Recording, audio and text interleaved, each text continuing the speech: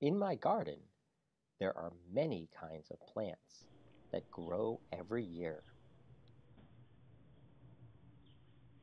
One of my favorite plants is called a hosta. The hosta plant has great big leaves and pretty lavender light purple flowers that come out each summer. In the fall, the leaves and pretty flowers die.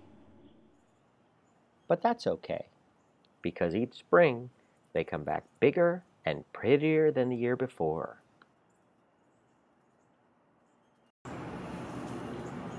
To keep their roots nice and warm, I cover the plants with leaves right before winter each year. One time, I covered the hostas in a very large pile of lots and lots of leaves. Some hosta plants were buried under a very large pile of leaves. Another time, I covered the hosta plants with a very thin pile of brown leaves. Some hosta plants were buried under a very small pile of just a few leaves. The next spring, I uncovered both piles.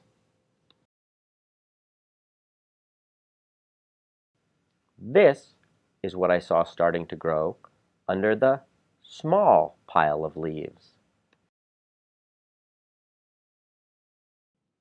And this is what I saw under the large pile of leaves.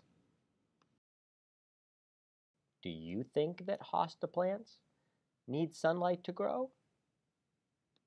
Or can hosta plants grow just fine even if they don't have any sunlight?